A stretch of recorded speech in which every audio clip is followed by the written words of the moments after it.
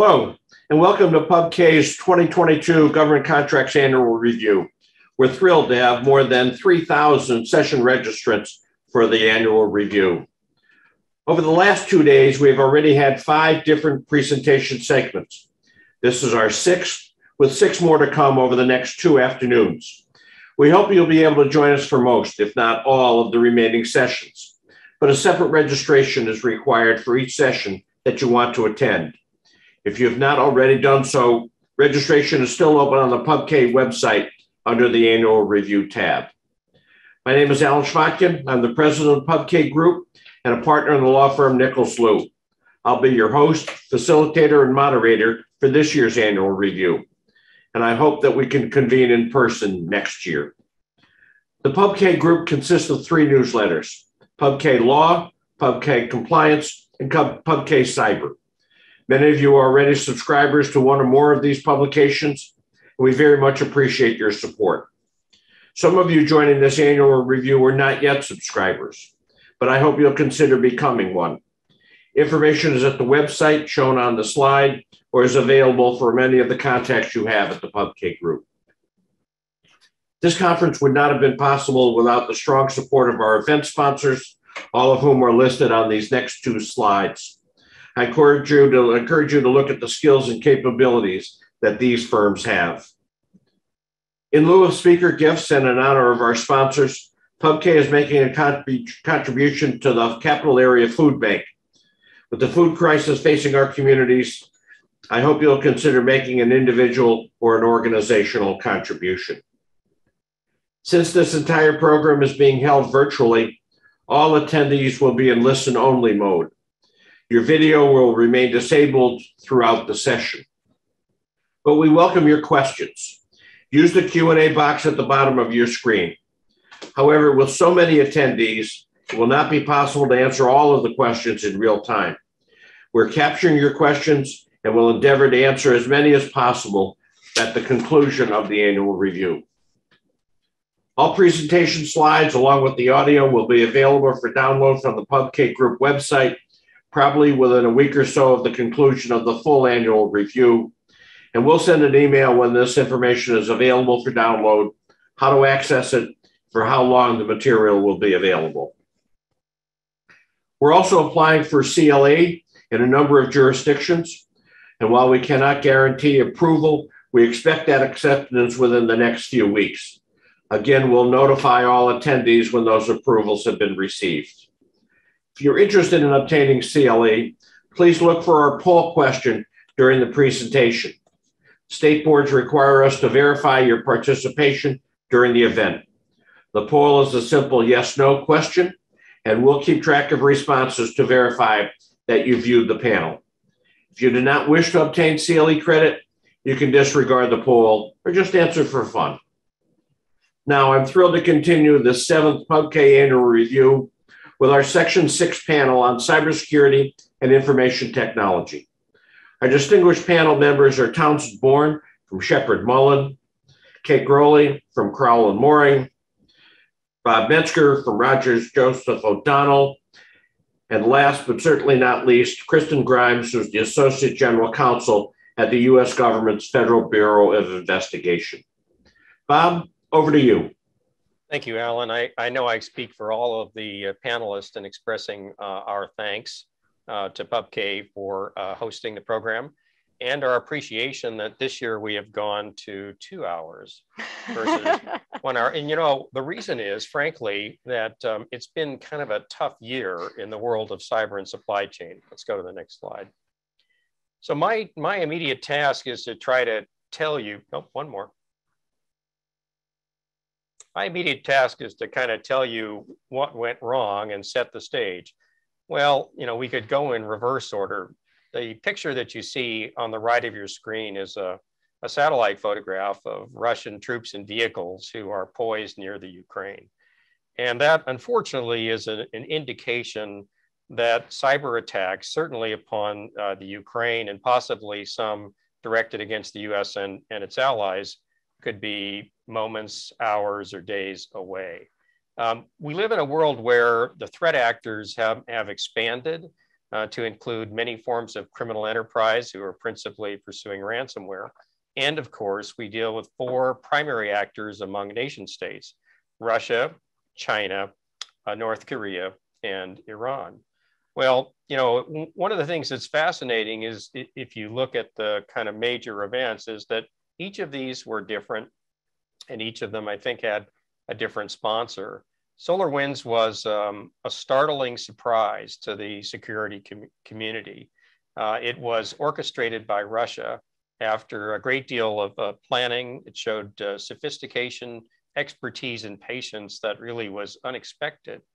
SolarWinds was essentially a compromise of the software development cycle for the Orion software that SolarWinds provides as a network management tool.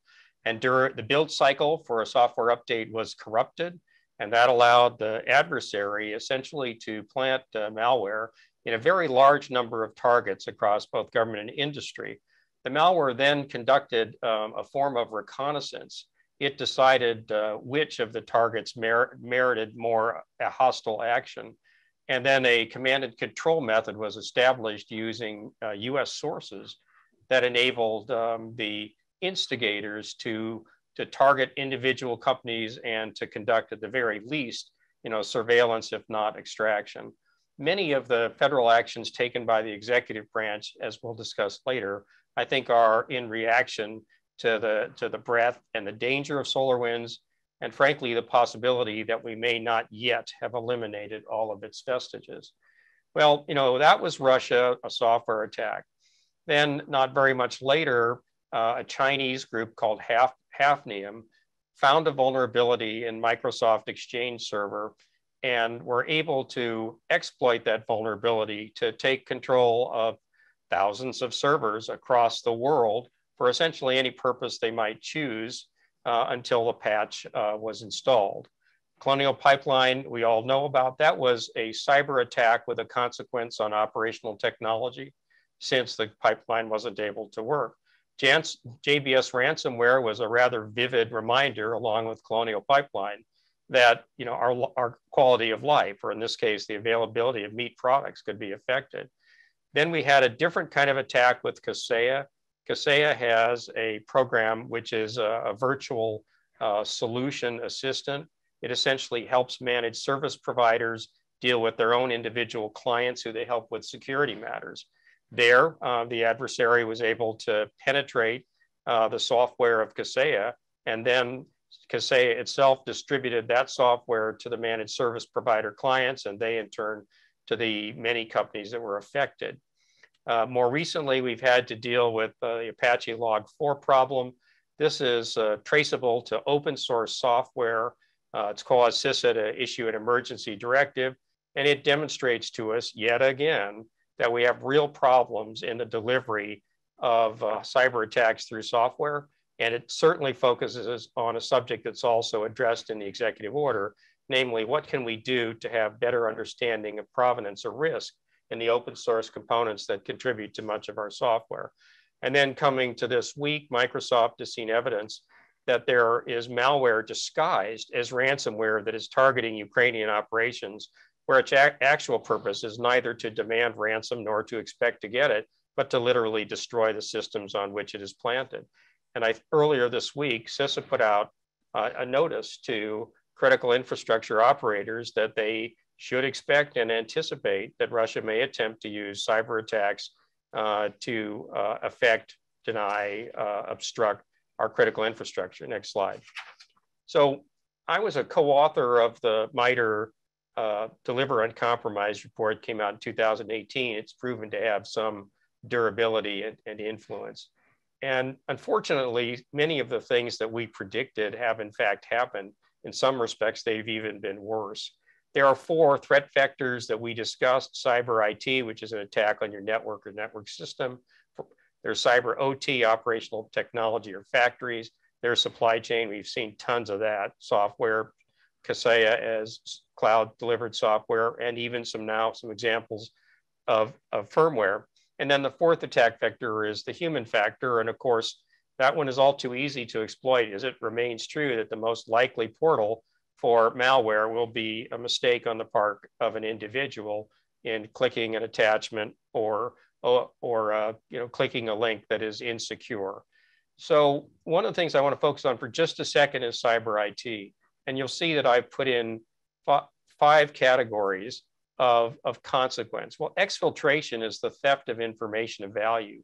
Most of the government regulations, including CMMC, focus on exfiltration. In other words, we're worried about, an adversary, China, taking information of value, controlled unclassified information. But in the last year, we've seen literally an explosion of ransomware, the purpose of which is extortion. And ransomware has evolved, unfortunately, to situations where the attacker will try to deny system access, or where it may insinuate malware that will corrupt files potentially or retrievably. And in some situations, the purpose isn't to get money, or if it is to get money, it is to leave the system destroyed behind it. This is a tough world. And so far, government regulation deals with, relatively speaking, a small part of it. Next slide, please. So I was asked to very briefly talk about the journey from CMMC 1.0 to 2.0. And I'm a little over my time, so I'll take just a second. 1.0 was the idea that that the government would require any contractor to DoD and any of 300,000 contractors to DoD to have an assessment as a qualification to get new defense business. Now, it's been rolled back, as will be discussed further. But we have to acknowledge that it's been a very frustrating experience. Here we are, a year and a half after the interim rule came out, and we have 2 rules that are in the maybe stage to replace the interim rule, or we could be waiting another 9 to 12 months. I mean, one of the lessons that can be drawn from CMMC is that attempting to improve cyber on the part of the industrial base is pretty difficult to do through regulations or contract terms or even mandatory third-party assessments. But I hope you appreciate the message from my earlier slides that the environment that every one of your law firms or your clients lives in is very hostile, very dangerous, and it is never going to go away, that is at least foreseeable to me. And so we've got to think of ways in which we can actually get our industry and our clients to improve their cybersecurity without necessarily being ordered to do so or assessed by the federal government. That's my intro. Well, given that landscape that Bob has just set, you can probably tell that the FBI has been pretty busy over the last year. So as mentioned earlier, I'm an assistant general counsel in the cyber law unit, which is in the office of the general counsel at the FBI. And although structurally I report up to OGC, my client is the cyber division. So I'm here to talk to you today about all the amazing work that the FBI cyber division has done to counter these threats that Bob has already discussed and that we'll talk about as we go through. And on the screen, you'll see the FBI cyber mission statement. So I won't read the statement to you, but I do want to highlight the bolded parts, which is the first is the purpose of the FBI purpose of FBI cyber is to impose risk and consequence on cyber adversaries. And we do this through a variety of ways that I'll talk about as I go through my slides. But one of those ways is through our unique authorities, world-class capabilities, and enduring partnerships. Our capabilities are situated around a decentralized model that we have, where we have 56 field offices, 350 resident agencies, 63 legal attaché offices, and coverage from more than 180 countries around the world.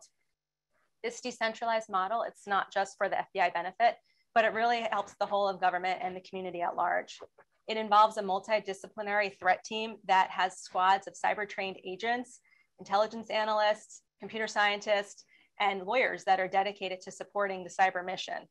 Like I mentioned, we have an international reach, and we have very specific teams that have technical capabilities, such as a cyber action team, which is a rapid response technical team that is deployed nationwide to respond to the most complex of cyber incidents.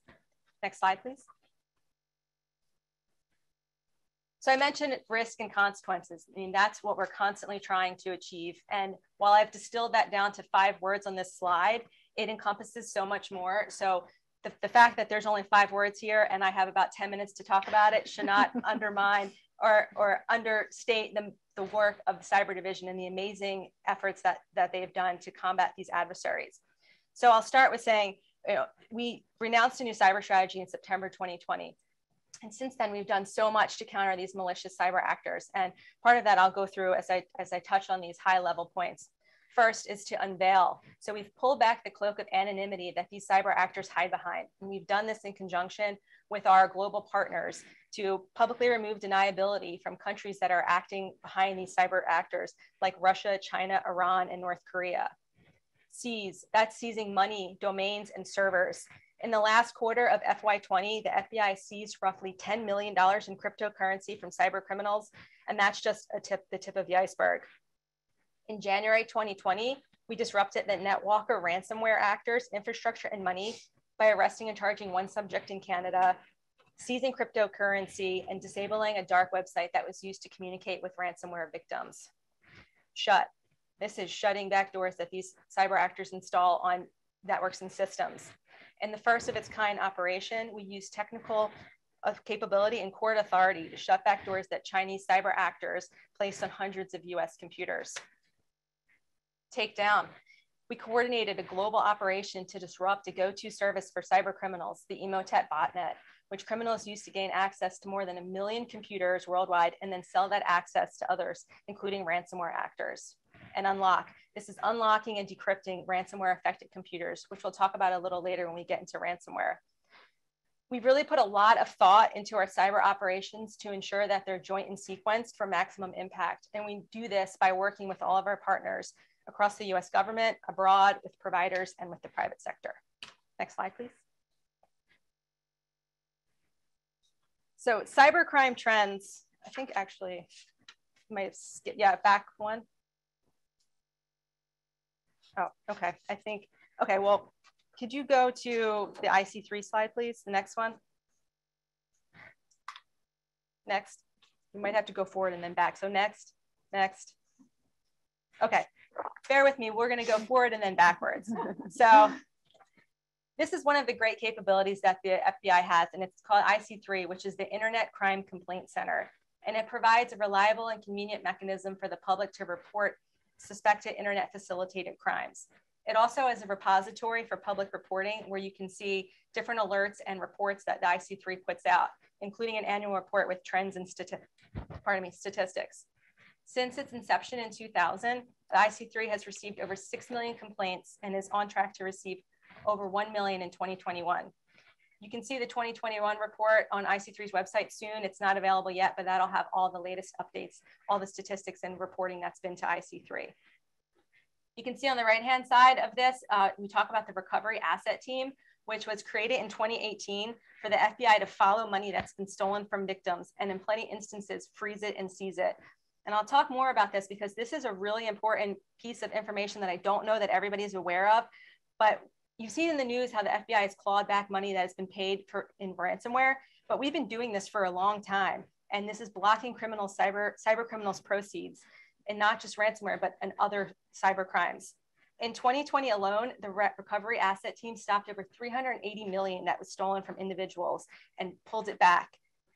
That's an 82% success rate of the money that was stolen to what was recovered. 82% is pretty significant. And since 2018, when this recovery asset team was started, we've recovered over 830 million. And I'll talk a little bit more about how you can initiate that process. So next slide. Can you actually go back to the cybercrime trend slide? Yeah, I think maybe we're back on track now. So these are the trends that you'll see in the IC3 annual report. These are all growing problem areas. Tech support and elder fraud are growing areas. I won't get into those. Ransomware, we're going to talk about later, but I wanted to spend a little time on business email compromise. I think it gets overshadowed by ransomware, which undoubtedly is a growing and morphing threat, but business email compromise, or BEC, is the top crime type by victim loss. So in 2020, IC3 received almost 20,000 complaints with 1.8 billion in losses. That's billion with a B compared to ransomware, which is 29 million. So 1.8 billion versus 29 million. Now, granted, this is just what's been reported to IC3, and we already know that there's an underreporting going on, especially in terms of ransomware, but it gives you an idea of the scale of business email compromise. And IC3 has observed an increase in business email compromise complaints related to identity theft and then funds being converted to cryptocurrency. So in these type of scams, victims are targeted in non-BEC situations with like extortion, tech support, or romance scams. They're encouraged to give forms of ID to the bad guys, and then the bad guys then use that ID to create fraudulent bank accounts to funnel funds into and then convert to cryptocurrency. Next slide. So this gets into really what goes into a business email compromise. And you may be thinking like, I'm a lawyer, why do I really care about this? And it's because you may have to advise your clients on this, and you may want to help situate your clients to be poised to respond to BEC to protect against it. You have to think about, are they acting in such a way that they're taking sufficient cybersecurity measures that align with representations they've made to shareholders and regulators? So by you understanding the lay of the land, you can help be a better advisor to your client. So some quick facts about BEC. I mean, they target and attack through these two mechanisms, social engineering and malware. And I won't really get into the details of it other than to say a lot of this relies on manipulation of the intended victim. So once they get to the victim, either by these two avenues, they'll encourage the victim to transfer funds to a fraudulent bank account or perhaps a false invoice. And then once they're intercepted, they're directed to cyber criminal accounts and then rendered untraceable and unusable via cryptocurrency mixing services and tumblers. Next slide. This just goes to show you that the BEC network is a complex one. Well, it doesn't seem complex, but it has multiple layers to it.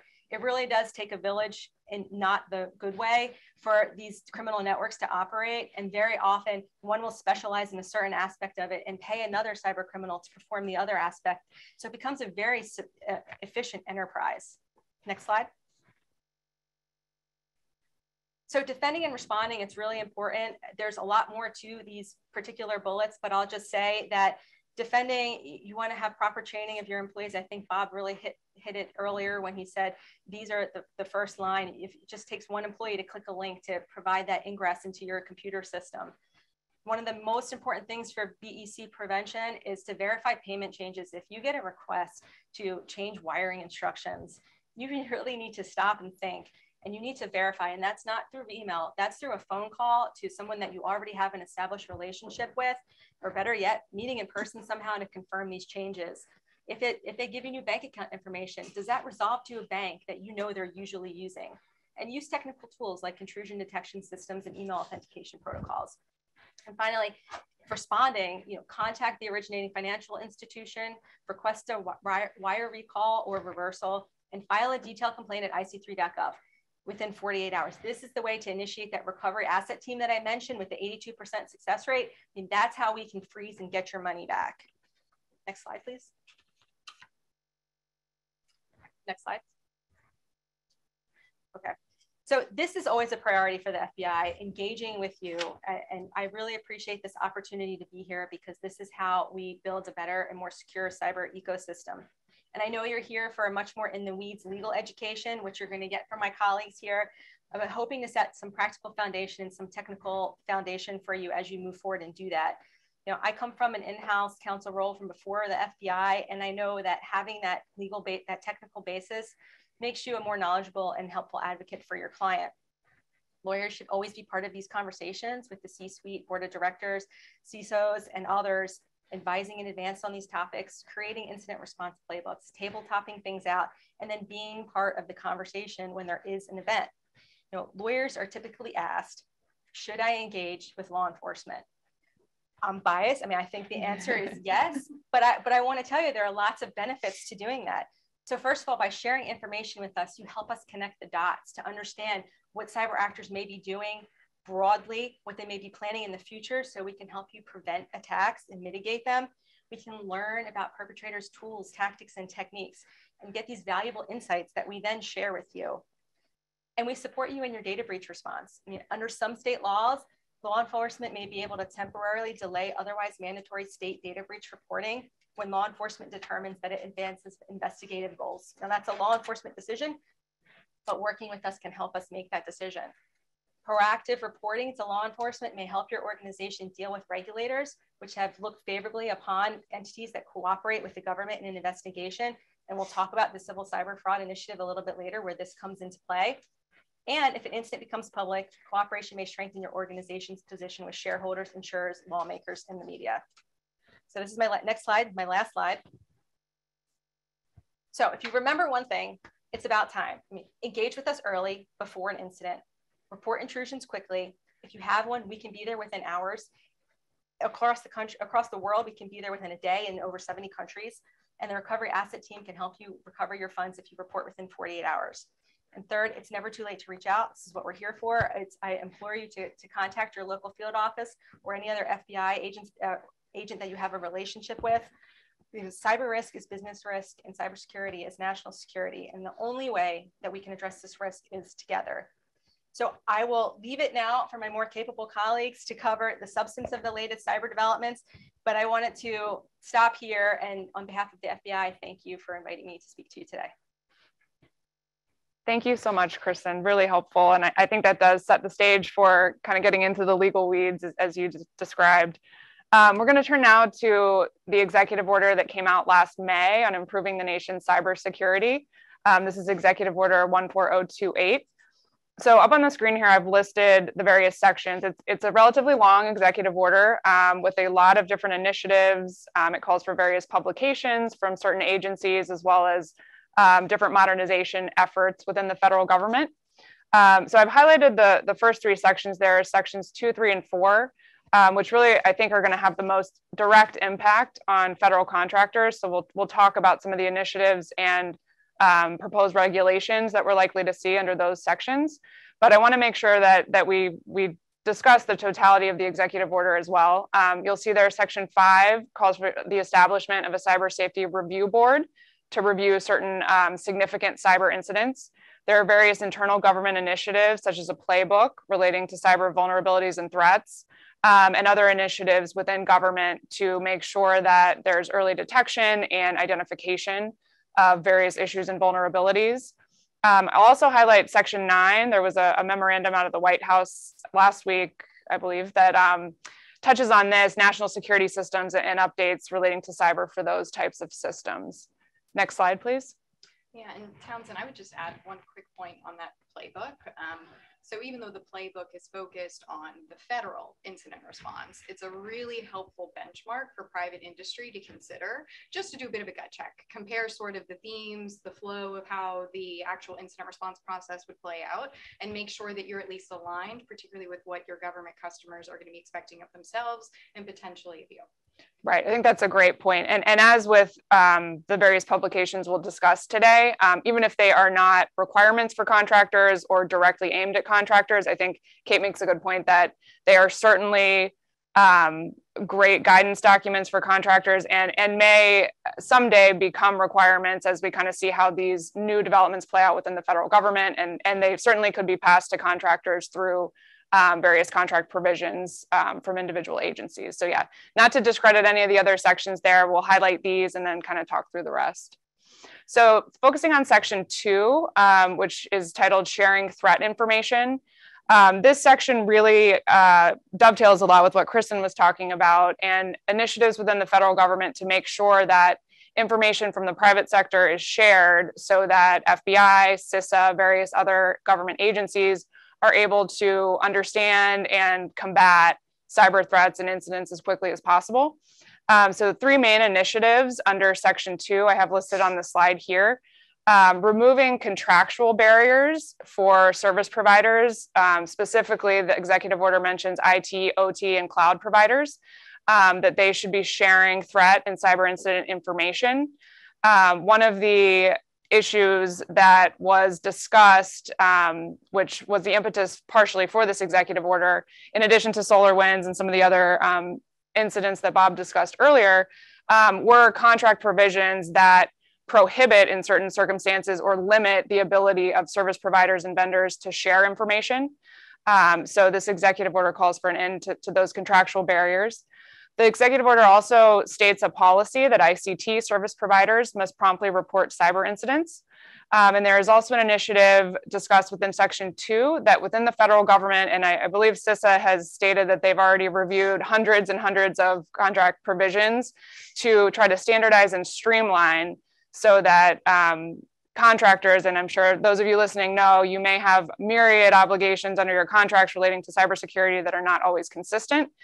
So there is an effort called for under this executive order to streamline and make those contract clauses somewhat more consistent. Next slide, please. So as of right now, there are 2 open FAR cases on the books relating to Section 2 of the executive order. We have the numbers up here on the slide, and they relate to those 3 initiatives I just discussed. The first open FAR case, 2021-19, relates to standardizing cybersecurity requirements for unclassified federal information systems. So I'm interested in the panel's thoughts on this, but my thought is, we've seen over the past several years, DoD taking a more proactive approach to regulations in this space, requiring NIST 800-171 controls for protecting controlled unclassified information in contractor systems.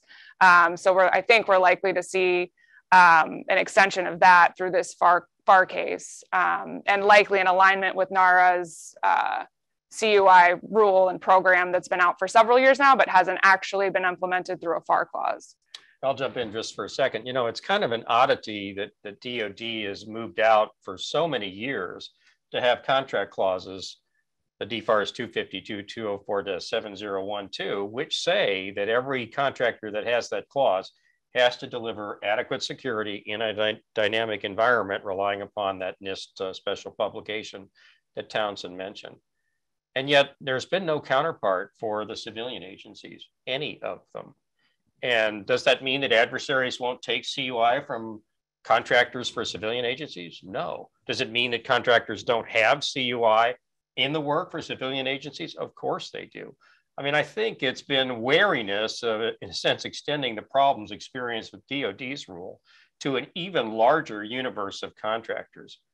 And yet, I think it's coming because, the truth is that we've suffered many billions of dollars in exfiltration of valuable data. And although 171 is not, the best way to protect against ransomware and more aggressive threats, it's at least a sound baseline. So my personal view is that I would expect that we'll see some rulemaking out this year that would extend those basic requirements broadly across the universe of civilian contractors.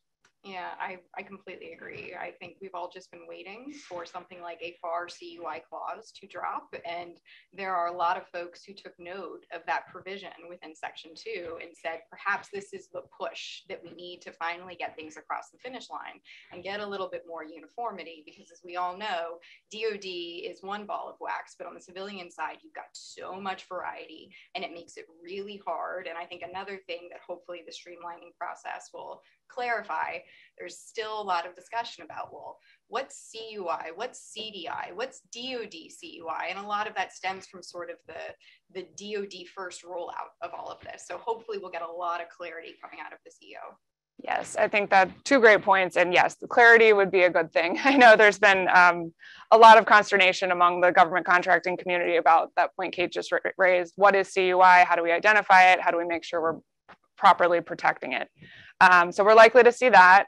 As you can see on the final bullet on this slide, if you go to the report of open FAR cases right now, it does have a due date of February 2nd for draft proposed rules. We'll see if that holds. Usually these things push out, but that is what has been posted, at least at the time I put these slides together a few days ago. So the other open FAR case, 2021-17, this combines those 2 initiatives on the previous slide relating to cyber incident and cyber threat reporting, both for IT and OT service providers, as well as ICT service providers. Again, it'll be interesting to see how this is rolled out. Right now, as most of you probably know, within the DFARS-7012 clause, there is that subsection that says if you're using an external cloud service provider, you need to make sure that they meet the FedRAMP moderate baseline or equivalent. But DoD has said that you are not necessarily going to be flowing down the -7012 clause to that cloud provider. So I think here we're going to run into that same scenario where you may have service providers and vendors that you're not traditionally flowing down FAR or DFARS provisions to, but you're going to have an obligation to make sure that those vendors understand their reporting obligations. Well, I'll jump in really quickly to say first that your next slide focuses on the problem because it talks about the executive order's emphasis on going to cloud solutions for federal agencies and departments. And that recent memorandum from the president about national security systems emphasizes the same thing. Move to the cloud, do zero trust. We'll talk about zero trust a little bit later. It's rather difficult to do with a premises system. And yet, the truth is we're encouraging federal agencies and department to move to the cloud and then to use some advanced technology to improve the security of those systems. And yet we really haven't made that align well. We haven't reconciled those initiatives with what is in CMMC or the current set of contract requirements. Right, that's a great point. And next slide, please. As Bob alluded to, so moving on, this section relates to section 3 of the executive order, which focuses on modernizing federal government cybersecurity. So here are just listed a few of the initiatives relating to that section of the EO. As Bob mentioned, it calls for the federal government to prioritize cloud solutions where possible. It mandates in certain circumstances that the federal government move towards zero trust architecture, as well as adopt multi-factor authentication and encryption. And there is also a provision in the executive order calling for the government to modernize FedRAMP. I assume most people on this call know FedRAMP, but this is the Federal Risk and Authorization Management Program. Thank you, Kate. And it's the federal government's program for authorizing cloud service providers at various levels, depending on the sensitivity of data and the security required. So the federal government is looking to automate the process. Sometimes it's difficult for cloud service providers to get authorized, to find a sponsoring agency, and to get through the process within a short period of time. So there will be initiatives to modernize FedRAMP as well. And I don't want to bore anybody too much, but I want to make sure that you're aware that throughout the executive order, there are requirements that certain agencies put out publications, and those have been rolling out over the last year. So we've been tracking those pretty closely. And just for you on the phone, to make sure that you understand that there has been a federal zero trust strategy that was put out by OMB last year in September. CISA also put out a zero trust maturity model document, as well as a cloud security technical reference architecture document. So for those of you that are interested, those are publicly available online. Quick Google search, we'll pull them up, and any one of us here is also happy to point you to those if you're interested. FedRAMP also has been putting out materials as well. They put out a new authorization boundary guidance document for those of you that are cloud providers. And FedRAMP is also in the process of updating its baselines to align with the new NIST 853 revision 5 publication. And relatedly too, just I think last week, DoD put out a new draft version of its security requirements guide for cloud computing providers. So a lot going on, a lot to follow, but just be aware that there are documents out there that have been published. As Kate mentioned, most of these are guidance right now. They're aimed at the federal government, but they are certainly useful for contractors as well. One of the big questions is, this is very ambitious stuff. It's going to cost the federal government a lot of money to do it itself. And it would be an oddity if the federal government were to so greatly improve its security through these strategies and techniques and not to encourage in some fashion or even mandate that contractors adopt them. This is not simple stuff, and it will take time and money for the commercial world as well as the government. So we need to be thinking about how you can encourage your companies as they plan ahead to follow the lead as is suggested in the executive order and through its implementation. Yeah, and on that point, it's also helpful to keep in mind, just for being a private sector commercial entity, these are all really good best practices to consider. And you think about situations where you might be on the defensive side, you might have the plaintiff's bar pointing to a lack of reasonableness, for example, in your security measures. And you look at things like multi-factor authentication and encryption, something that folks have struggled mightily with over the years because, as you said, Bob, they're hard things to do. They're tough to implement. They take time, they take resources. But this is another example of something that is sort of put on a pedestal to say, at this point, they're non-negotiable for the federal government. And at some point, someone's going to hold the private sector accountable to follow suit. Well, you make a great point. I don't want to take too much time here, but you make a really great point, and that is the changing standard of care. Right. I mean, a couple of years ago, the best argument to anybody who might claim to sue you for a cyber breach was, how could I know what was the best practice? Nobody can actually do this. It's all a mystery. And therefore, there is no standard of due care. No matter how stupid I was, you know, you can't show that I acted with negligence, or you can't show I violated some regulatory obligation or duty to shareholders. I think that is changing. And I think private enforcement will come to play a much bigger role for defense contractors and other companies, you know, who are exposed in the event that they are attacked and their business is interrupted or other damages occur.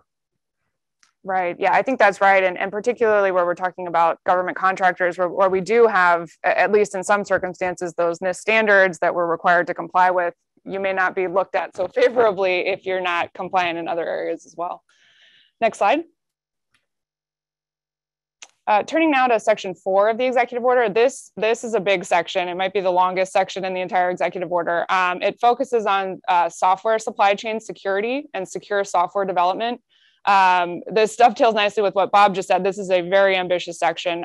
It tasks NIST, the National Institute of Standards and Technology, with putting out multiple iterations of guidance documentation, a definition of what constitutes critical software, and various other publications to ensure that within the federal government and contractors that there is some sort of guidance and process for how to go about developing software in a way that's secure. And as you can imagine, this is in direct response to some of the incidents that we've seen over past years where there's been a vulnerability embedded in software that then gets exploited over a wide range of companies and government agencies.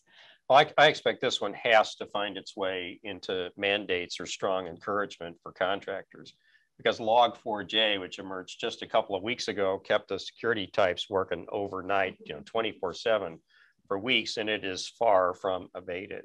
And that was essentially an ordinary logging program that's produced by the Apache organization that's been in use in tens of thousands of circumstances, open source software that somebody was able to corrupt and use it to literally take over your entire system, take all your information and do anything they wanted with it if that was the attack that they chose. Well, I mean, this has put not the spotlight, the laser light on software security.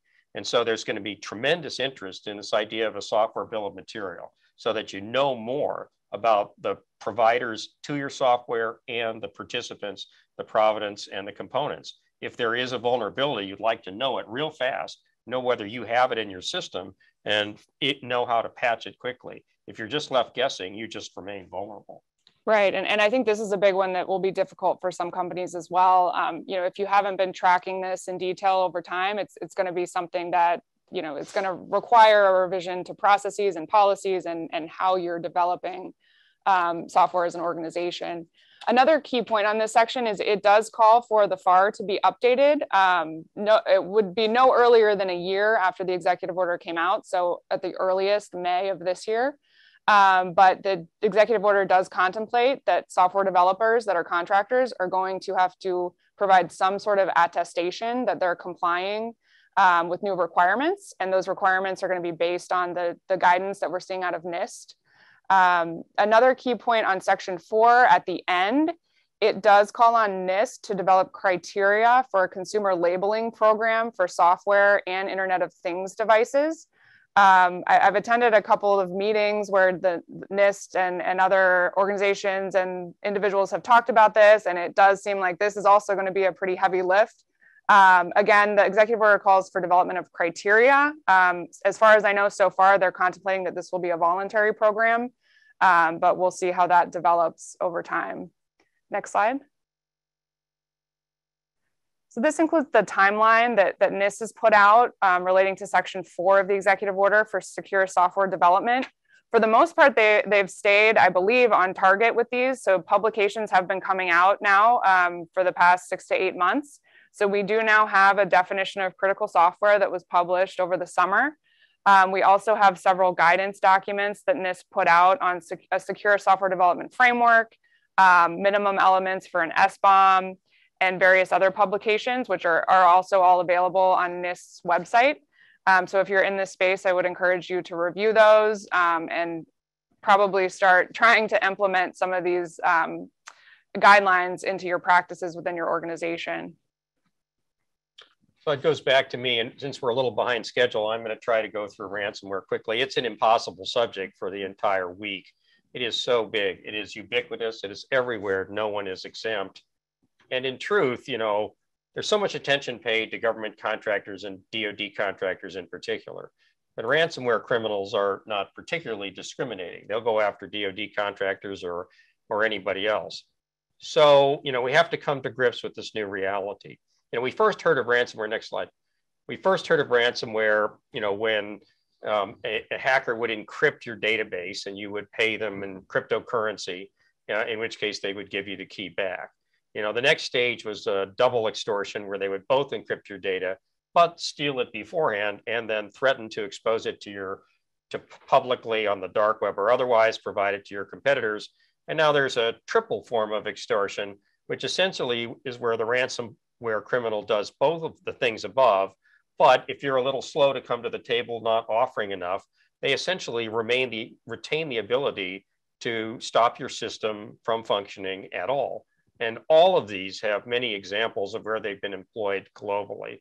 And although, you know, the individual numbers of ransomware paid maybe are relatively small compared to other breach consequences, the impacts upon organizations that are subject to a ransomware attack can be devastating.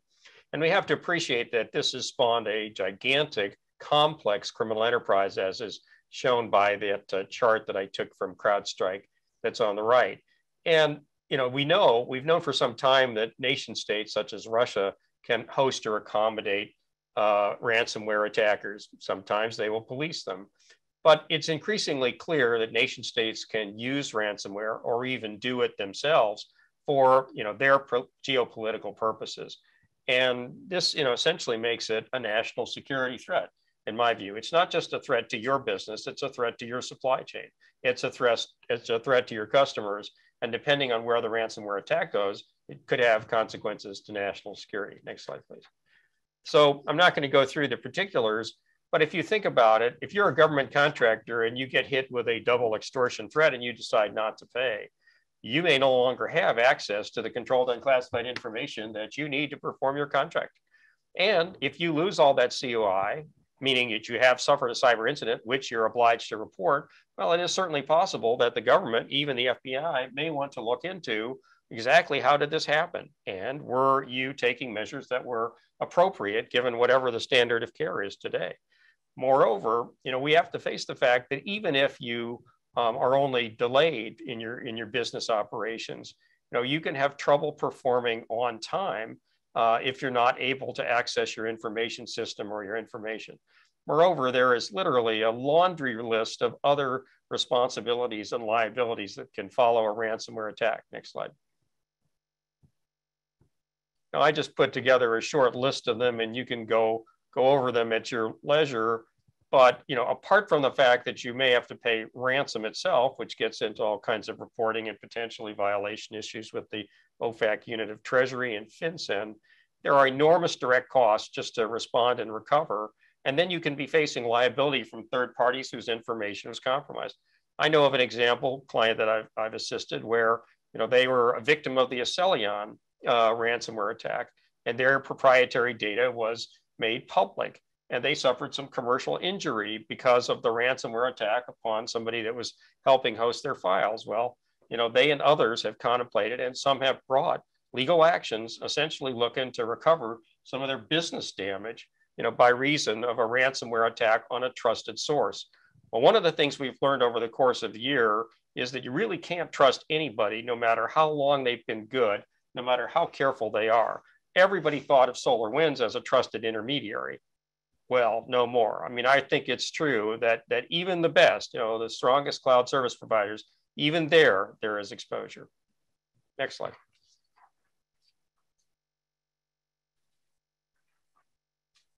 I think we're off to, let's go 2 slides forward. No, one, sorry, with that slide. Over to Kristen. So I won't go into too many details. I think Bob covered a lot of this very nicely. And the most common types of infections are listed there on the left-hand side. But again, I won't go into those. What I do want to focus on are the numbers and the trends. And ransomware definitely demonstrates what our cyber division deputy assistant director, Tanya Ugaretz, called a concerning combination of stealth and audaciousness from actors. You can see this in the ransomware numbers and in the tactics that are using that Bob already talked about. But in terms of numbers, in 2020, the number of incidents grew by 20%, but the monetary losses grew by over 225% to 29 million. And again, that's just what's been reported to IC3. And in 2021, the numbers are expected to continue to increase, currently seeing over a 60% increase in reporting. So the 2021 numbers aren't final, but they will be soon. But all of it is showing just exponential growth and these concerning tactics that the ransomware actors are using. You'll likely be advised as legal counsel to advise your C-suite and board of directors to help prepare for an incident like this beforehand in your incident response playbook crafting and tabletop exercises. FBI does not recommend paying ransom, and there are many reasons for that. I've listed some of them here. It doesn't guarantee that you'll regain access to your data. You can pay and then it will not be decrypted. And just recently, a US company filed for bankruptcy after their data was encrypted. They paid for it, it wasn't decrypted, and they had to file for Chapter 11 bankruptcy. It emboldens the adversary to retarget you, increase the ransom demands, and funds further illicit activity. And Bob already mentioned OFAC, where you could be paying an OFAC sanctioned entity and you could be held strictly liable for this, whether you know it's a sanctioned entity or not. So you have to be really careful when you make these decisions and when you advise your clients on how to make these decisions. Next slide, please. So turning now to supply chain risk management, we've touched on this several times already, and the importance of making sure that you understand your supply chain, particularly from a cybersecurity perspective. Kristen and Bob, I believe, have already mentioned the specific foreign adversaries that we've seen come up time and time again in the NDAAs and the specific countries that we're focused on making sure that we can address in terms of cyber threats. So I'll go through some of these. I think we're seeing more of a focus within the last 4 to 5 years on trying to identify specific sources, articles, countries from which we think there may be a cyber threat and figuring out how to combat those. We saw that in the 2018 NDAA with now what is a FAR provision on prohibiting use of products and software from Kaspersky Labs. And then again in NDAA 2019 based on Section 889, which I'll talk about a little bit in more detail just because this has been a key area, I think, for a lot of contractors over the last few years. And then we'll go into a couple more supply chain risk initiatives as well. So Section 889 came out of the NDAA. This is the provision that prohibits the federal government from contracting with contractors that sell or use covered telecommunications equipment or services. That is defined as equipment and services from 5 named Chinese entities, including Huawei and ZTE. The definition also includes any subsidiary or affiliate of those entities, which, as you can imagine, could be a very long list of companies. The government hasn't given us, and I don't know that they could because it's probably constantly evolving, but a complete list of what all those entities are. So that has been a challenge for contractors in trying to comply with these provisions. There is also within the definition, the ability of the Secretary of Defense in consultation with certain other individuals to name other entities that could fall under this prohibition. So we haven't seen that yet, but it is written into the section and the FAR rule that came out of this section. An important point to keep in mind is this applies to all contracts and contractors. There's no exception for small businesses, for commercial items, micro purchase threshold, acquisitions under the micro purchase threshold. So this is something that really has impacted the entire government contracting community. Next slide. If I could just add in on that COTS point, I know that at least in my experience, I've seen a lot of frustration over the lack of some sort of exemption and sort of the broad applicability. And one of the things that is at least helpful to keep in mind to sort of take the temperature down a bit on that topic is that by having these sort of broad applicability measures without those exemptions, it is really getting at the fundamental purpose of these requirements, which is to ensure that we're not inadvertently injecting risk into our information systems. And COTS in particular is a huge mechanism for us to ensure that we are providing those services as well as using them ourselves. So it's a tough pill to swallow, but it really is, it is justified by the intent of the requirements there. Yeah. So I just saw a note, Kate, that you are hard to hear. So you might want to try to move your microphone maybe a little closer. We can adjust the volume. Thank you for the pointer, Mr. Metzger. So I think hopefully everyone could hear Kate's point, which was a great one, that this applicability to COTS providers has caused a lot of frustration, but it is something that really fortifies the intent behind this rule and the reason why it's there. And we'll probably get into this a little more later, that COTS are, for the most part, now exempt from some of the other cybersecurity regs. So there's a little bit of, if you are a COTS provider, figuring out what does and does not apply to you. I'll quickly move through section 889. There are two parts to it. Part A is a prohibition on contractors supplying up through their supply chain to the federal government this prohibited telecom. There are new FAR provisions relating to section 889, which I have cited on the slide here. One of the FAR provisions is a representation provision that you represent that you will not supply any covered telecom. There are very, very limited exceptions, which we don't even usually really talk about because they're not really applied at all. But there is a representation provision here, and also important to note within the FAR clause, the -25 clause, there is a reporting requirement if you discovered covered telecom within your supply chain during contract performance, and there is a 1 business day reporting period for that. Next slide. Part B relates to contractor use of covered telecom, and this was a big deal when this first came out. It became effective in August of 2020. Again, both Part A and Part B were still operating under interim rules that are in effect, but many comments were submitted in response to the interim rules, and final rules are still expected. So there is some clarity we may still be getting on this, which would be nice, I know, for certain companies. But this Part B is a big deal because it really says if you are a federal government prime contractor, you may not use any of the covered telecom products or services within your operations, regardless of whether they tie directly to a federal government contract. It requires a reasonable inquiry into the contractor's use of any covered telecom. So the guidance that came out with Part B says, you don't have to go far and wide and search, do a formal audit, but you do need to perform a reasonable inquiry of materials within your possession to determine whether or not you use any of the covered telecom. There, as with Part A, there's a representation relating to Part B that contractors are required to complete that says whether or not you will or will not use covered telecom. There is also a reporting requirement of 1 business day with regard to Part B. The important thing here too, I mentioned it applies to federal prime contractors. It is not part of the mandatory flow down. So Part A, the restriction on supplying covered telecom up through the federal government, is a mandatory flow down to be passed on to subcontractors. Part B, however, is not. And then the final bullet there, we do have final rules pending, and currently on the report of open FAR cases, there is a report that's going to be coming out this month, but again, we'll see if that holds true or not, but stay tuned for final rules on section 889. Next slide. Another major supply chain risk initiative out of the federal government is the Federal Acquisition Supply Chain Security Act and the related council. An interim rule came out in September of 2020. We got a final rule in August of last year relating to the processes by which the FASC can review and evaluate certain covered articles and entities for security risk. So the ability of the council to determine whether or not, as with section 889, potential articles or sources pose such a threat to our federal supply chain that they should be eliminated or the threats otherwise need to be mitigated. Next slide.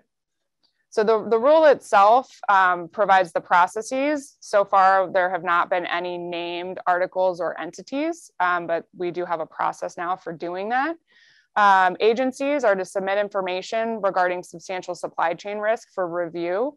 The rule also contemplates that non-federal entities can voluntarily submit information regarding threats that can be reviewed.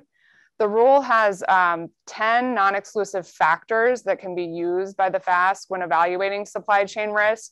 Some of those relate to whether or not the potentially covered article or entity has access to certain data or system privileges, what the security and integrity of that source looks like, whether or not there are any ownership or control by a foreign government that relates to the article or entity. and also the ability of data to be transmitted outside of the US. So those are just some of the factors that the FASC may look at when evaluating supply chain risk under this rule. They can recommend exclusion of the article or entity from federal procurement and from use within the supply chain, or other mitigation measures. There's also provisions within the final rule for potential waivers. So this is something to keep an eye on. As I said, we don't have any identified articles or entities at this point, but it is another mechanism by which the government is trying to address significant supply chain risk and threats. Next slide. So another interim rule that we saw recently comes out of Commerce, and this relates to an executive order on securing the ICT supply chain from cyber espionage. And this relates to review of ICT transactions between US persons and foreign adversaries. So the interim rule itself allows for Commerce review of those transactions to see whether or not they pose an undue or unacceptable risk. It also allows for the potential blockage or mitigation measures to be put in place in order to make the transactions less of a threat to US security. So this is another way in which we're seeing the cybersecurity supply chain and those foreign adversaries, those different concepts coming together in a way that we hope we can use to review and curb these significant threats. Next slide. And then finally, on supply chain risk management, I've just put in a couple additional sources just for guidance and also just for information on various initiatives. So the NIST publication here, NIST 800-161, a draft revision came out in October of last year. And this is actually a much more lengthy document relating to cybersecurity, supply chain risk management, and how to identify, assess, and mitigate those types of threats.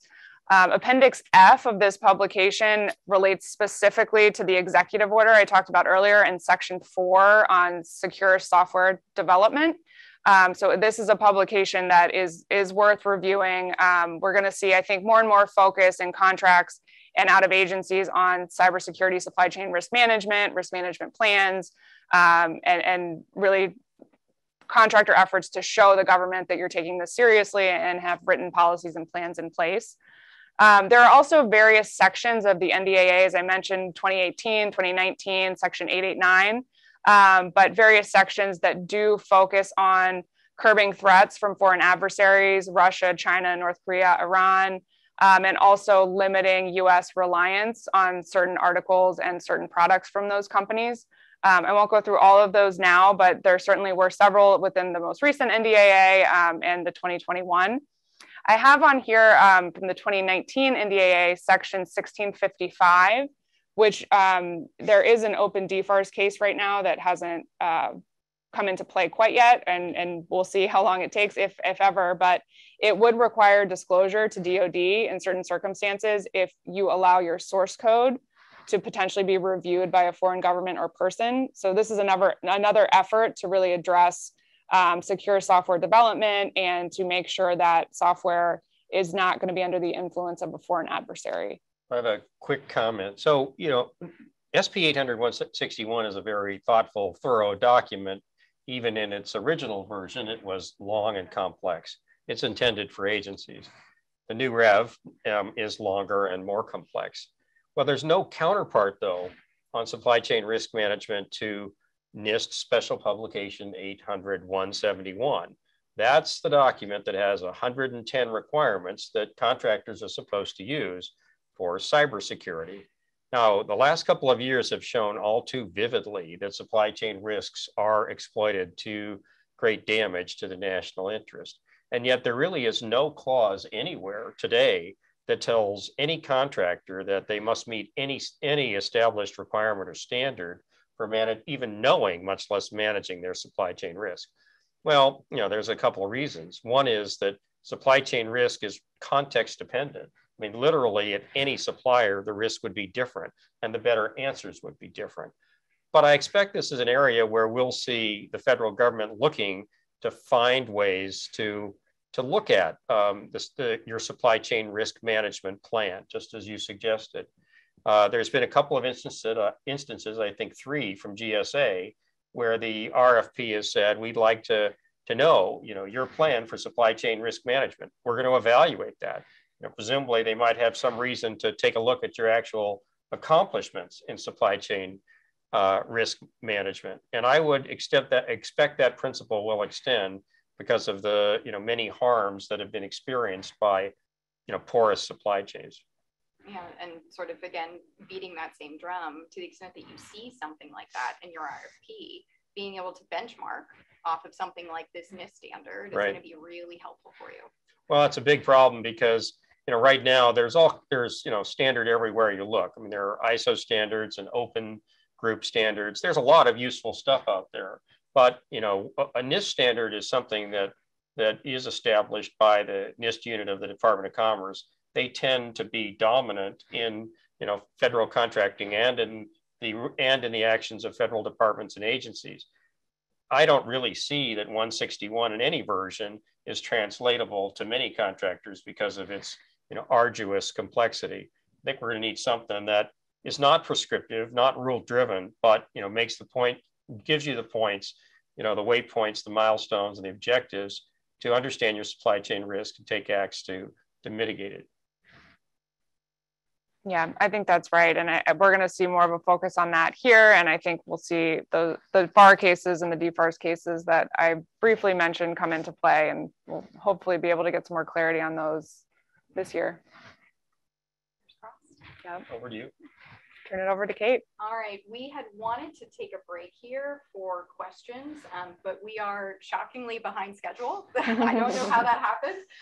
So we're going to try really hard to save some time at the end. I know that we do have some in the Q&A, which unfortunately we haven't been able to see with just the way that the technology works, but we do see that there are questions. So let's jump to the next slide here, because now we're going to shift gears to everyone's favorite topic. We're going to talk about CMMC. Bob previewed it a bit. The long and short of it is that there have been a lot of changes here recently. But just to level set first, we wanted to start out with what the current state of play is, because a lot of these clauses we've referenced throughout this discussion so far, a lot of them are also really relevant to understanding what the current CMMC 2.0 landscape looks like. So you've got your FAR basic safeguarding clause. It's been around since 2016, focused on protecting federal contractor information, federal contract information. And its applicability is to those covered contractor systems. 7012, we can talk about that all day long, focused on protecting covered defense information, what the DoD is now more frequently referring to as DoD CUI.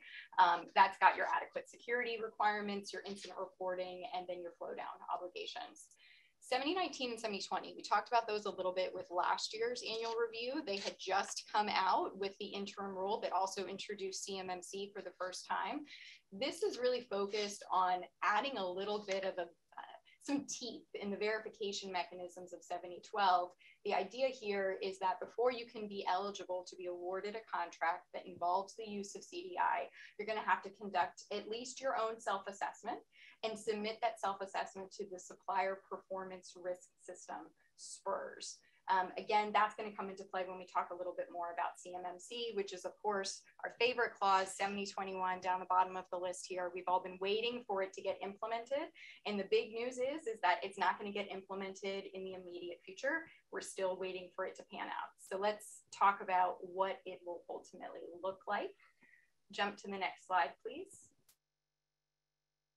Okay, so as we mentioned, the interim rule that introduced 7021 for the first time, that was published in November of 2020, if I'm recalling correctly. I've had some maternity leave in there, so all of the time frames get a little squiggly for me sometimes. It became effective in November. November 20, thank you.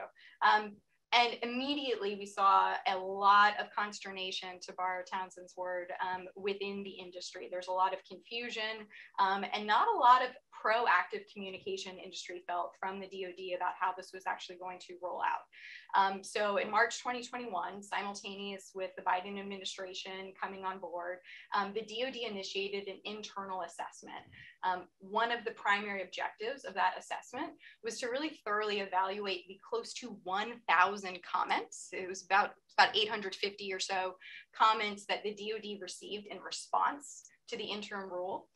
So we were all waiting on pins and needles with the expectation that the DoD would announce whatever changes they would make in response to that assessment. And we saw that just a couple months ago in November of 2021. So they announced CMMC 2.0, and I often joke around that it's almost like the DoD accepted every single suggested revision short of scrapping CMMC entirely. But the idea there is that they're really trying to streamline the CMMC, both the requirements within them, but also the process to work through them and get that certification. So the big news here is that with the announcement of CMMC 2.0, the DoD also said that they are going to pause their pilot programs.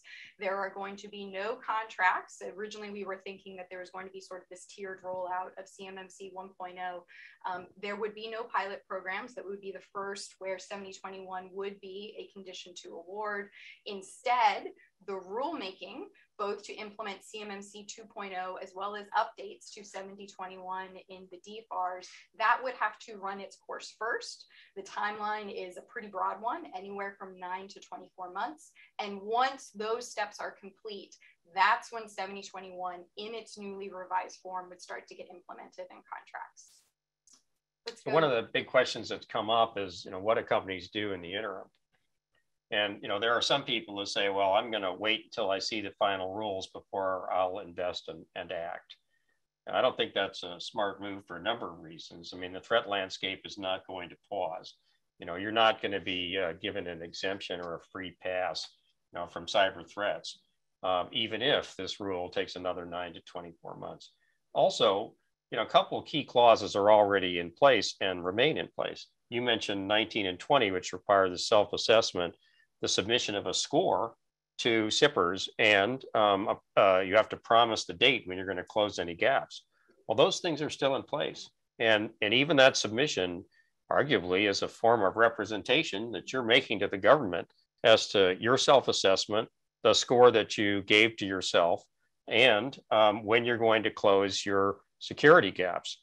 So I still think that there is present powerful motivation and obligation to work towards the point where you're confident when the assessments are ready and it is required of you that you will pass. Right, and along those same lines, I believe DoD is working on incentives for companies that do achieve CMMC or the requisite level of security in advance of the rulemaking becoming final. So those may be additional reasons, in addition to the ones Bob gave, to make sure that you're on the same track to get to compliance as soon as possible. Yeah, which just goes to show that the DoD knows that contractors are asking themselves exactly that question. And there's an entire ecosystem that has been spun up, a lot of investment made in the CMMC process. And so the DoD's message is it's still valuable to prepare because it will eventually be a requirement. It just might look a little different than what you had anticipated. So on the topic of those differences, let's jump to the next slide. So this is an overview of what CMMC 1.0 looked like. This is what we were all really familiar with. And just at a quick glance, you can see how complex the system was. You had 5 different levels, starting with 1 at the most basic to 5 at the most advanced. There were sort of 2 streams within each level. The first focused on actual cybersecurity practices that you were required to implement. And importantly, Bob mentioned POAMs, plans of action and milestones. Those were not going to be accepted. In order to pass your certification assessment, you needed to demonstrate that you had fully implemented all of the practices, again, with an increasing number, with an increasing level. The second stream, and this is another really important point when we move to what CMMC looks like now, was focused on maturity. That's sort of baked into the name, the Cybersecurity Maturity Model Certification. And there, the idea is that the assessor and therefore the DoD needed to assure themselves that you had all of the policies, processes, resources in place that could ensure and provide confidence that the snapshot in time about what your cybersecurity practices looked like, that those could be maintained, that would not strictly be what you're doing today, but it's also what we could expect you're going to be doing tomorrow. And like the practices, how they would increase over time, the maturity processes would get more thorough, more sophisticated as you moved your way up that CMMC level. Quick comment. So the original plan was that in order to get a government contract once this requirement showed up in your in an RFP or in your contract or subcontract, that you're going to have to pass a certification either at level 1 or at level 3 and get that perfect 100% score. Theory was that you've had a couple of years already to comply with 171 through the 7012 clause, and you ought to have this all done. Well, I mean, this turned CMMC not just into a gateway to better security, but potentially into a cliff that a large number of companies were going to fall over. That never made a lot of sense, at least to me. But the original plan was that there would be 300,000 companies in the US who would have to get an assessment.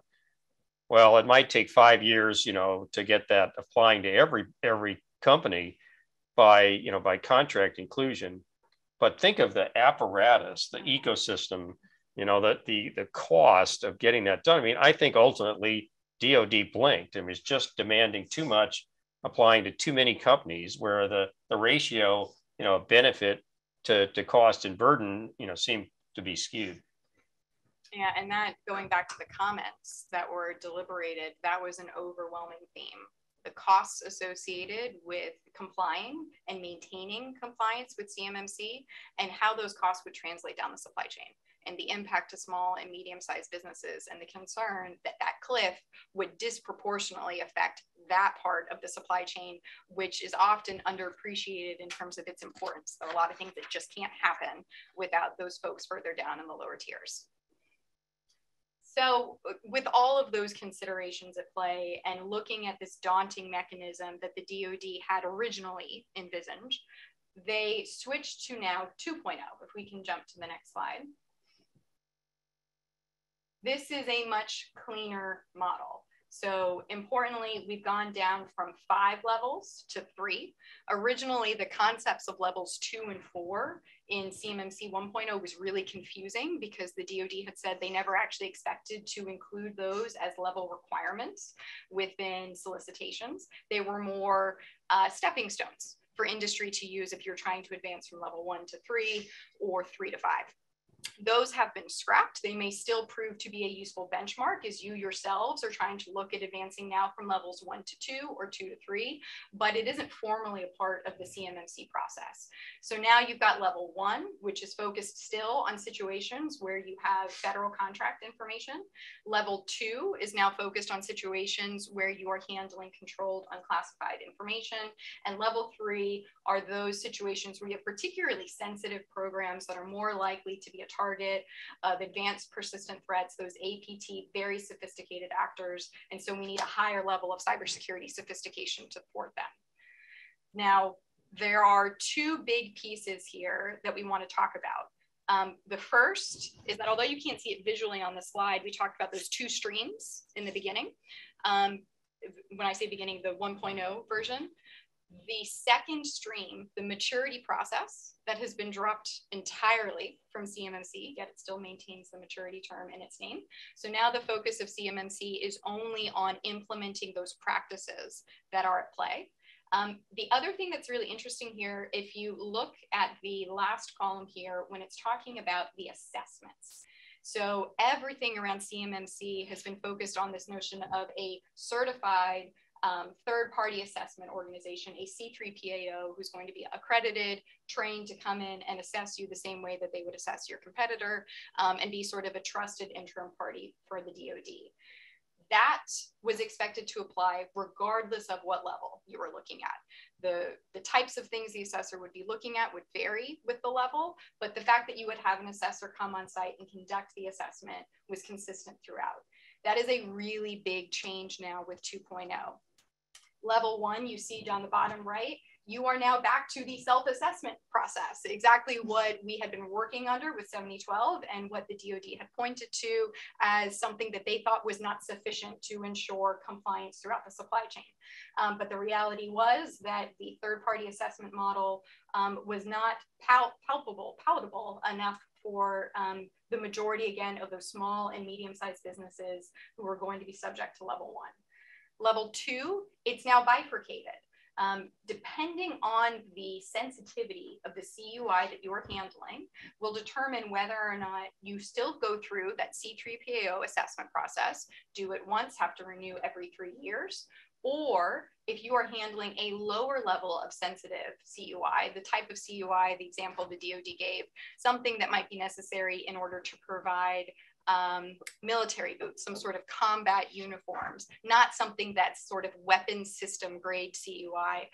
In those sorts of situations, then you're only going to be required to do a self-assessment, but that self-assessment needs to be done annually, and it needs to be accompanied by an attestation by a senior company official.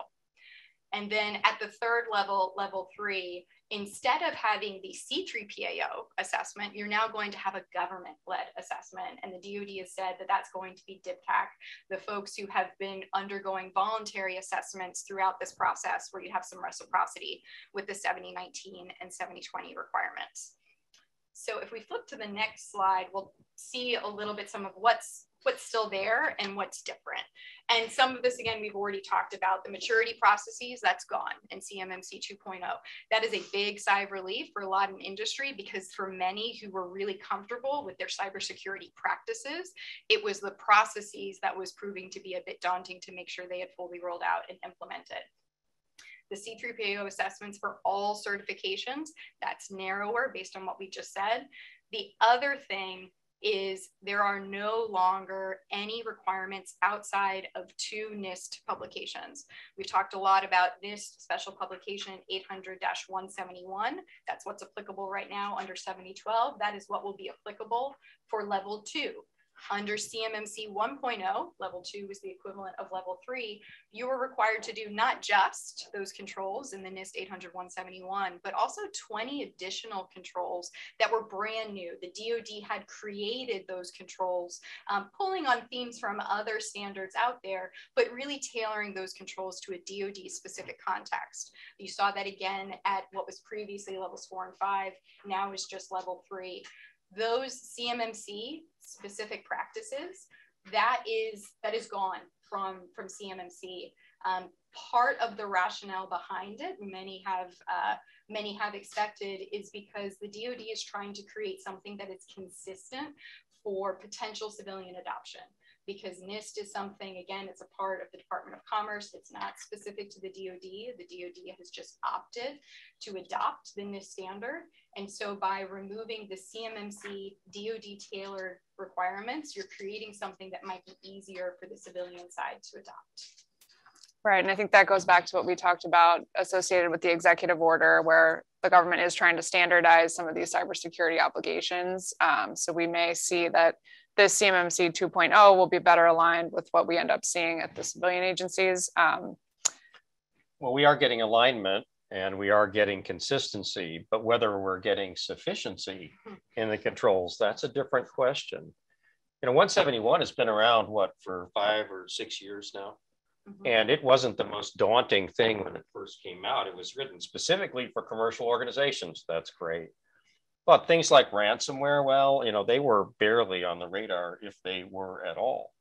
And I think we've learned some things from, you know, threat actors and the vectors they use, the methods they employ, the consequences that result. We've learned some things that probably indicate that it's timely to look at a Rev 3 of 171. And I did hear that Ron Ross of NIST said early this year that they were going to start the process in 2022 to upgrade 171. And we may see the return of those 20 CMMC specific controls that were removed at the announcement of CMMC 2.0. Yeah, and that was another piece that the DoD referenced when they talked about moving away from those CMMC specific practices, is that to the extent the DoD determined that additional controls were necessary in response to the really dynamic threat environment, that they would be working with NIST to ensure that those controls were folded in there. So we talked a bit already about the senior company official attestations that are going to go along with your self-assessment. So that ups the ante, obviously. Bob talked a little bit about some of the concern about misrepresenting what your SPURS submissions are. There are obvious concerns with that. That is a bit of a double-edged sword with the moving away from the C3PAO model across the board for all levels and allowing companies to self-attest. And by having that senior company official attestation that was deliberate and intended to get the attention of the most senior folks within a company to make sure that cybersecurity compliance was taken seriously. The other two things that we have not talked about in terms of updates to CMMC 2.0, plans of action and milestones. We talked about how under the original version, those were not permitted. They're currently permitted under 7012. It's often a bit of a crutch that industry can lean on because there are things like multi-factor authentication, FIPS validated encryption that take time to roll out. And the POAMs gave you the runway that you needed in order to do that thoughtfully and successfully.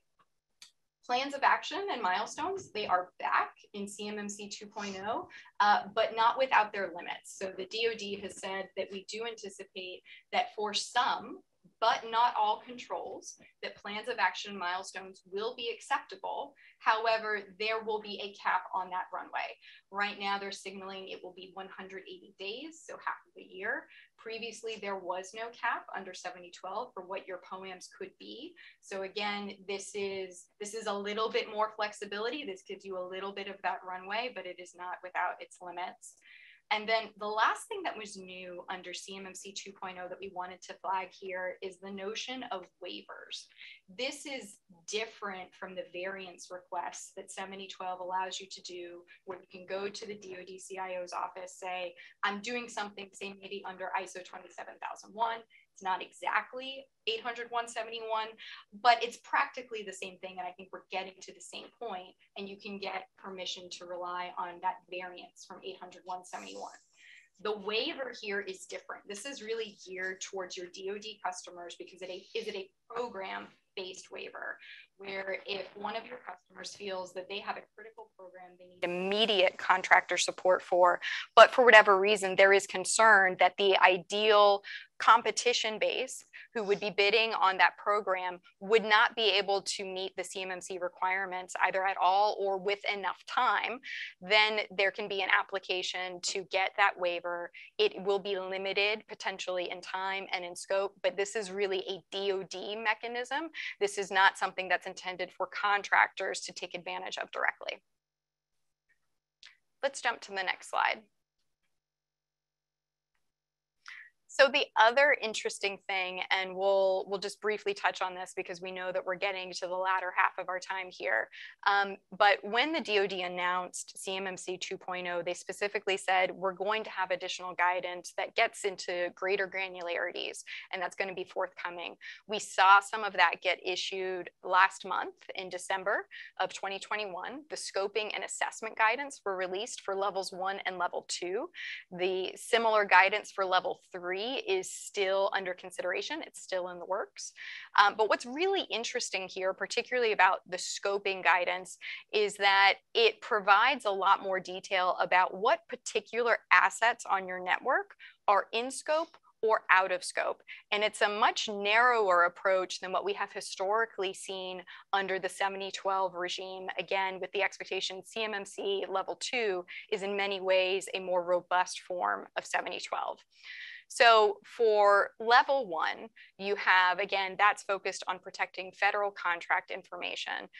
There is an expectation there that the only thing that is in scope, the only thing that would be subject to the 17 basic requirements pulled from the NIST 800-171 are assets that actually process FCI, which is interesting, again, because if you look at the FAR basic safeguarding clause, it's focused on the network on which those assets exist rather than just the assets.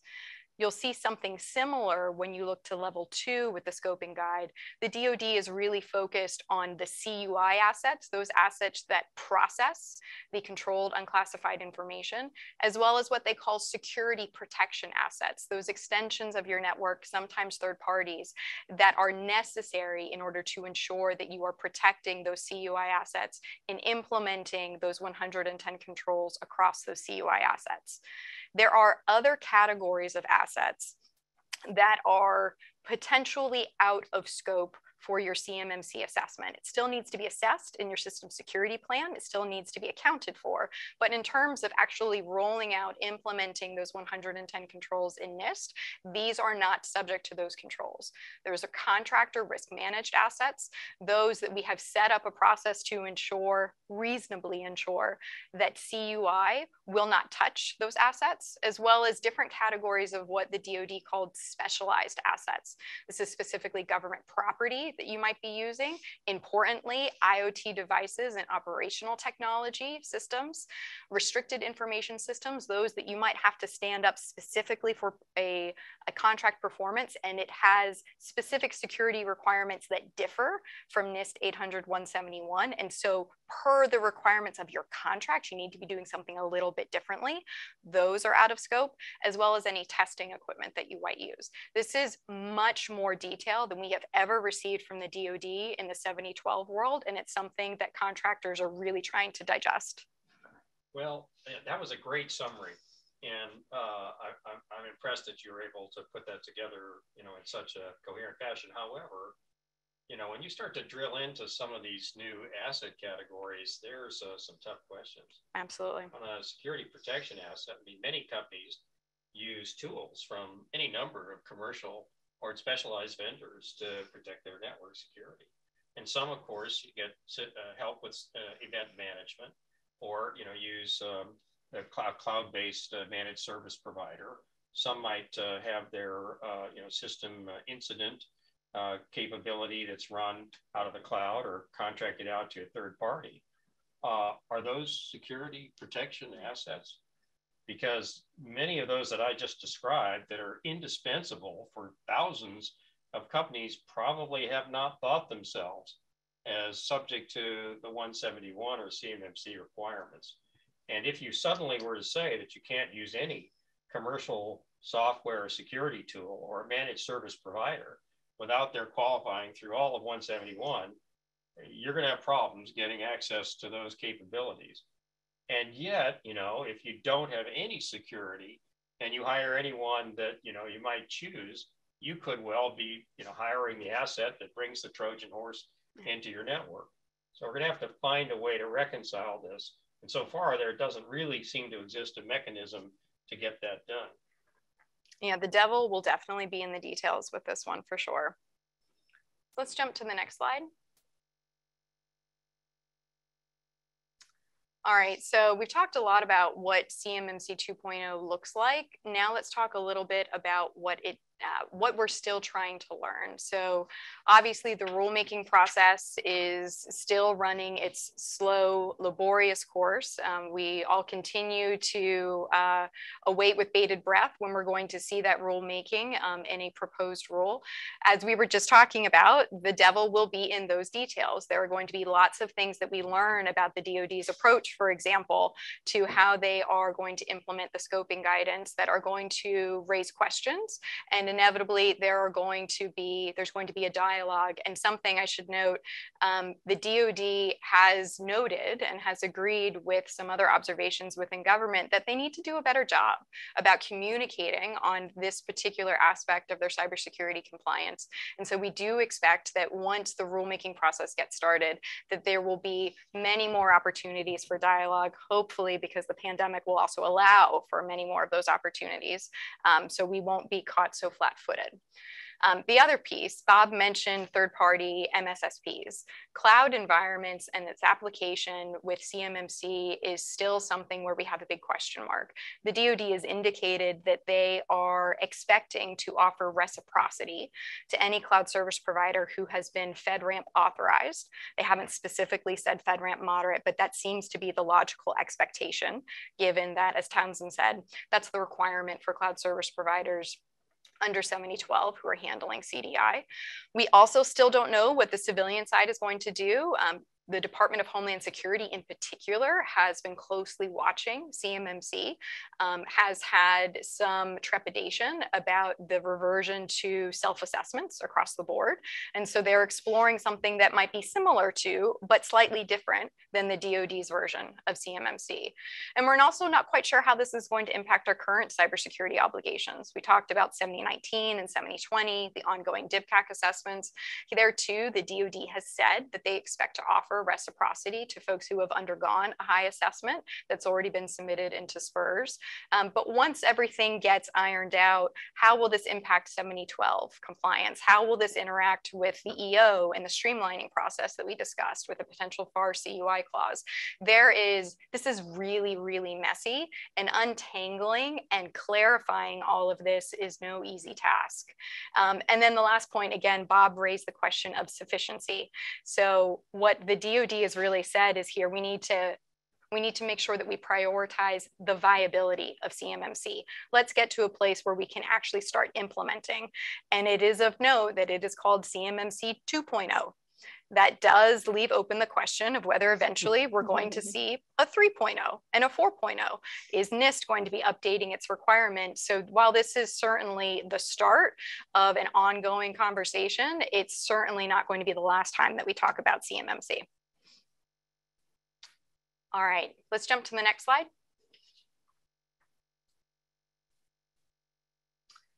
So we're going to switch gears a little bit and spend the last couple minutes here. We've got a couple more things that we want to talk about after this. So we're going to see if we can make this time work for us. But we want to talk a little bit about the DOJ's Civil Cyber Fraud Initiative. We've talked a lot about so much that has happened over the past year and the variety of levers that the federal government has been pulling to make sure that everyone can sort of do their part to help improve cybersecurity, particularly within the federal contracting space. This is the DOJ's lever that they are pulling. We have all talked for years now about the practical reality that DOJ was increasing their focus on cyber fraud, particularly related to issues like adequate security under 7012. They have formally announced that this is a priority. This is no longer a hypothetical discussion. So there is a new specific initiative that's being led out of the Civil Division's Commercial Litigation Branch and Fraud Section. And the idea is that they are going to take a laser focus on identifying and prosecuting False Claims Act violations that government contractors commit by failing to follow their cybersecurity requirements per their contract. Let's jump to the next slide here. And there's three particular scenarios that they're focused on. The first is a situation where you are providing products or services to the federal government. There was a specific set of security mechanisms, protections that needed to be built in to those products or services, and they were deficient. They were not there. The second is misrepresenting your cybersecurity compliance. This automatically makes us all think about 7012, where we have an obligation internally on our contractor network to make sure that we are protecting sensitive information. We have made a representation to the government that we will do so through various mechanisms, like, for example, adequate security and implementing NIST 800-171. And we have actually in practice failed to do that. That's the second hook. The third hook, and the one that I think caught the most attention within industry, is the idea that if you fail to detect or timely report cybersecurity incidents in accordance with your contract requirements, that could be an actionable False Claims Act violation. And again, we're going to talk about 7012 because that's where we see some of the broadest incident reporting requirements.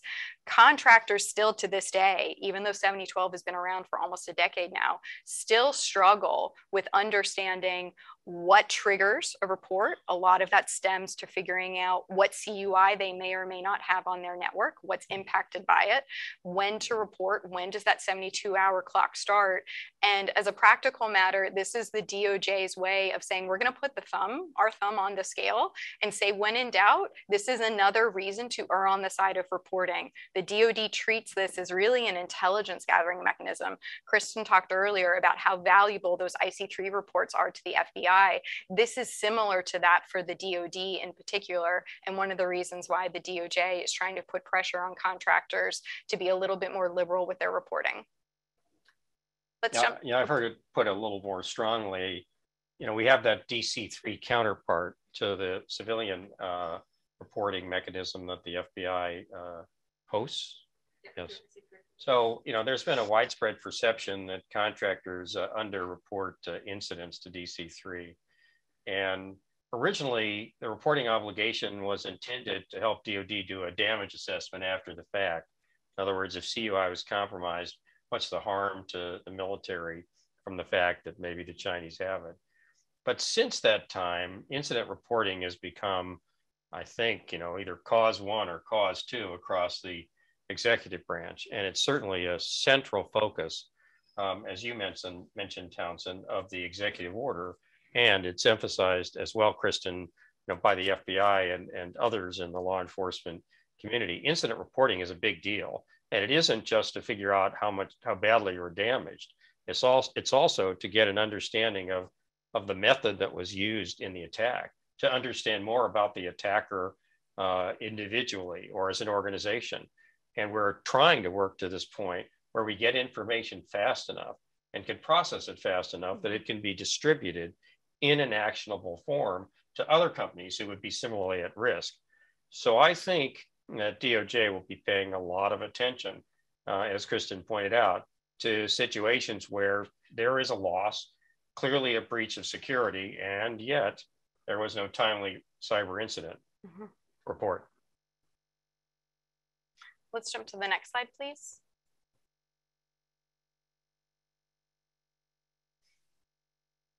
And there are all of the slides, lots of content that we're covering here.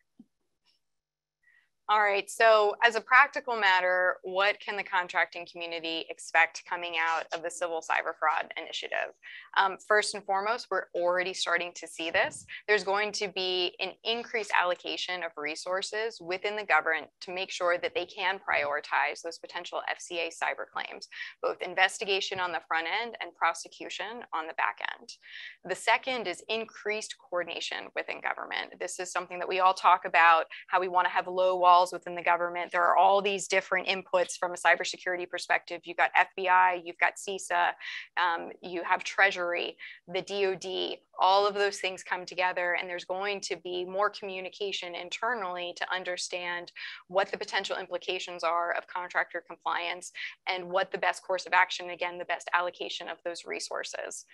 The other piece that's inevitable is that we're going to see a piqued interest from the relators bar who are considering being a whistleblower, where they see, you know, we all see the warts of the sausage making process that often happens. Cybersecurity is really hard. There are always trade-offs involved and really difficult discussions. And the DOJ is aware that there's a lot of people involved in those discussions. And they actually made a specific plea to say, we are relying on you, the whistleblowers, to make sure that if you're unsure, if you think what's happening is not the right course of action, we are looking to you to come forward and help us investigate and determine what the appropriate next steps are. So as a practical matter, there are financial incentives involved. We absolutely expect to see that. And at least anecdotally, we've been seeing that over the past 12 months already. And then oh, Bob, sorry, were you about to jump in? Just the last piece, obvious, all of this is going to culminate in an uptick in investigations, in settlements, something that there have not been many of publicly, and litigation. Again, something that thus far has been pretty limited. That is going to increase almost inevitably. So that does raise the question of what do you do to avoid liability, or at least to minimize the risk? Well, I think what will happen in larger companies is that some tough decisions that ordinarily would be made by a CISO as to whether to spend more or less on cybersecurity, or whether to act quicker or slower. I think some of those decisions are going to involve the chief risk officer, because one very good way, suggested by Kristen, to show that you really were at or above the standard of care, and to avoid any suggestion that you had an improper state of mind in the management of your cybersecurity, is to do a really good job and to document your investments. And where there are disagreements, to make sure that you've given careful consideration to all of the views, and that you've taken the time to document the disagreements and to document carefully the reasons that you chose a particular course of action. All of us on this behind this table know that the worst way to attempt to defend a False Claims Act allegation is to create the rationale and find people to describe it after the investigation is started. So I think this will have a motivating effect upon not just contractor compliance, but overall contractor actions to enhance their enterprise security. Next slide, please.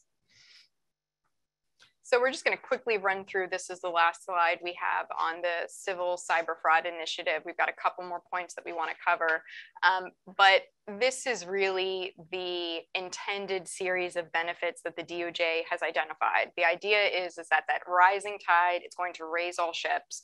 We're going to help make sure that when a private sector entity is getting paid to do something, that they follow through on that. The taxpayer dollars are being used appropriately. Something else that was interesting that the DOJ flagged is ensuring a level playing field, where a lot of contractors have invested so much time, resources, blood, sweat, and tears into ensuring they have top class cybersecurity. And that might not necessarily stand out because of the way that current things are evaluated and how that specter of False Claims Act, again, thus far has been pretty limited in its application based on what we've seen from public settlements and litigation. Another part of this is also to make sure that, and again, this goes to the incident reporting piece that Bob and Kristen talked about, making sure that we're just getting more information out there. Let's help, grease those skids to make sure that more information is flowing from the private sector to the public sector so that that information can be acted on so we're all safer. And again, we talked about the taxpayer element here. That's always what's driving public procurement and making sure that to the extent there are losses there, that they get made whole from it. And if I can draw attention to the box at the bottom there is, per the Justice Manual, credit given to companies for disclosure, remediation, and cooperation with ongoing investigations. So that does include working with the FBI. If you have one of these incidents, you can get credit for it. All right, let's jump to the next slide, please.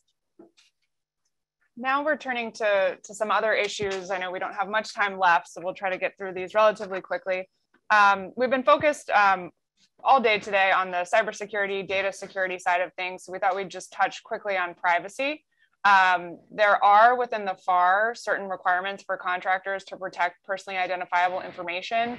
It's important to note that most of these relate to a contractor that's operating a system of records on behalf of an agency. So you are in the position of managing PII for an agency. This is separate from managing PII of your own employees or your customers. We're really talking here about managing PII for government agencies. There is a provision within the Privacy Act that makes it applicable to contractors in those circumstances. There's a requirement within the FAR to post a Privacy Act notification, setting forth various requirements from the Privacy Act, as well as certain training requirements if you're operating in that capacity.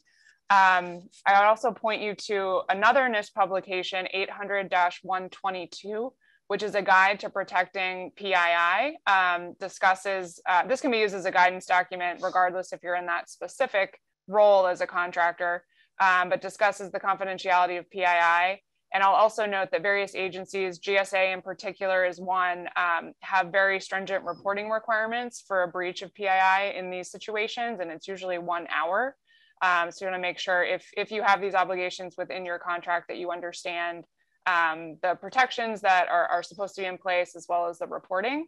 And I'll also just briefly mention on the privacy side, obviously there are a multitude of regulations at the state level and otherwise that you may be subject to for employee PII, customer and end user PII outside of your government contracts. So that's a whole nother ball of wax that we won't be getting into today. But we wanted to just make sure that we touched on the privacy side of things, as well as the important focus on cybersecurity today. Next slide, please. So I mentioned at the outset that there were examples of cyber attacks upon operational technology. That includes manufacturing systems, programmable logic controllers, and the like. Next slide, please. Well, once again, there's a problem. Most of the DoD efforts and those of other federal agencies so far have focused upon information systems. And so when we talk about 171, its primary purpose is to impose 110 controls on how you protect an information system. it's not written for operational technology. And yet, you know, in many advanced factories of defense contractors, one or another form of controlled unclassified information is used in the factory to run the machines, to inform the mill or the like. And so we've got that tension again.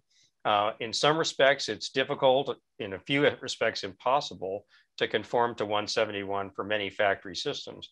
And yet you don't want to give operational technology the proverbial free pass, because it would be very hazardous to our defense industrial base if OT were unsecured.